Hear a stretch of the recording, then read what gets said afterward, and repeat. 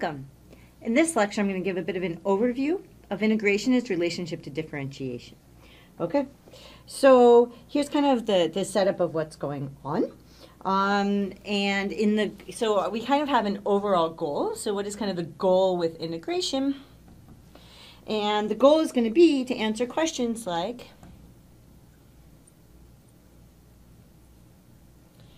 answering questions like,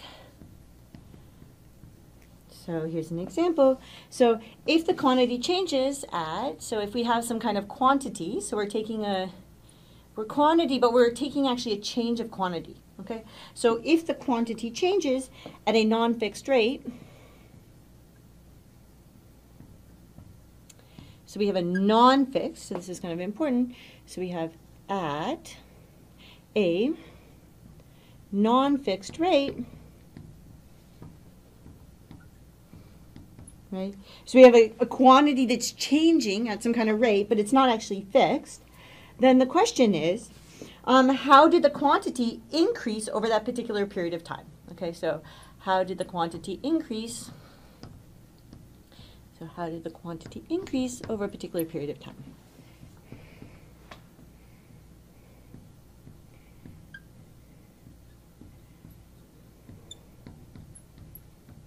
So particular time period. Particular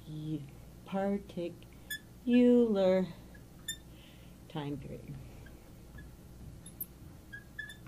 Kind of fix that funny U so that when you're kind of reading that, it's not confusing. Okay, so particular time period. Okay, so let's kind of look at kind of the process of what's going on. I mean, like later on, we'll kind of actually go through a little bit. But, you know, you had this kind of circumstance before where you could take some kind of function. So I've got some kind of function, f of t, so this is a quantity function. It's a quantity function, right? And then I had this process, right, which was differentiation.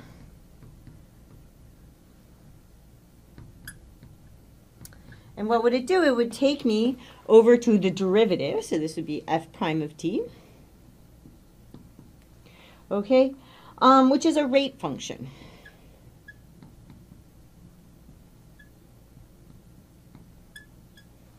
Right?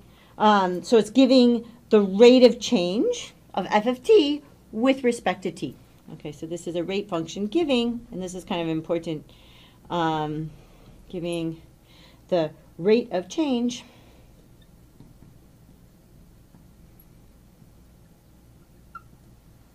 of, right, this kind of quantity output, f of t with respect to t.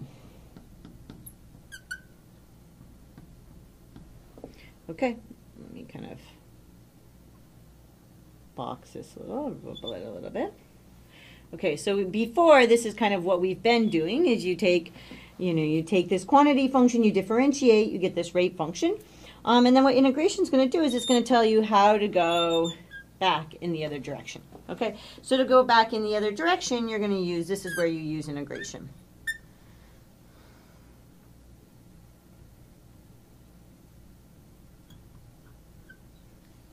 Okay, so let's kind of look at an example. So an example to keep in mind. I'm going to switch over to the blue here. So an example to keep in mind.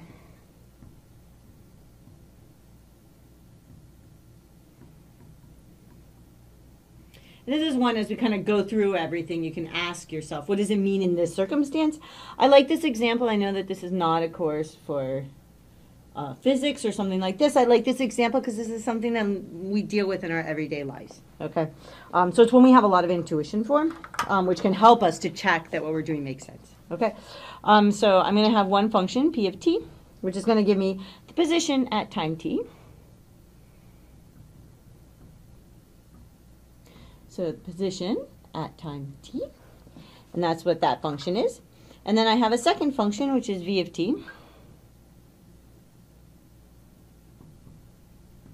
And this is going to give me the velocity at time t.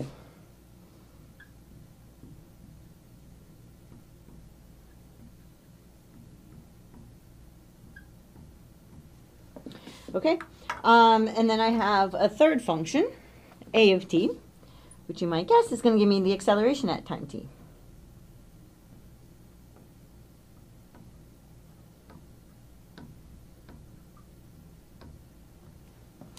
Okay, so the way that this kind of works and goes, so we start with, so we have this position, right? And then we kind of remember, right, so if to go over to the rate of change of this, which is what we want to do. I was having troubles remembering Christmas, I use this. Right, velocity is the rate of change of position.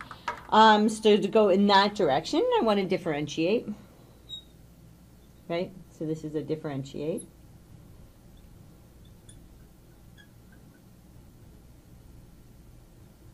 Right. If I want to go back from velocity to position, I want to integrate.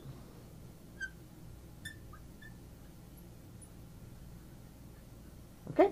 Now, what about going from velocity to acceleration? Acceleration is actually the change in velocity. It's a rate of change from velocity.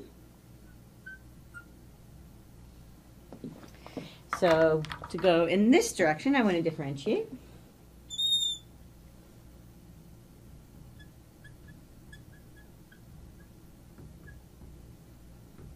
And to go back in the other direction, I want to integrate.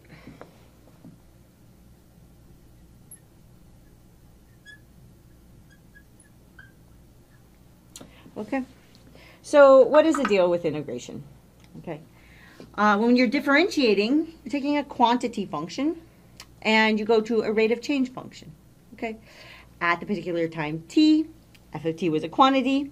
At the particular time t, f prime of t was a rate of change of that quantity. What if I want to go the other direction? I actually start out knowing the rate of change, and I want to know, well, you know, what if it's actually, you know, sometimes maybe the temperature is increasing at a non-steady rate, your velocity is not steady. You're not just driving at 60 kilometers per hour. It's varying. And then you want to know, how far did I go? Or how much did the temperature increase? Or something like this. Okay? And like over a particular period of time. And this is what integration is going to allow you to do. And then the fun fact is that it kind of undoes differentiation. This is a theorem. And so you go from this quantity function to different, like you differentiate, you get a rate function, and then you integrate and you get back. So that's kind of exciting. So I hope that made some sense, and I'll see you in the next lecture.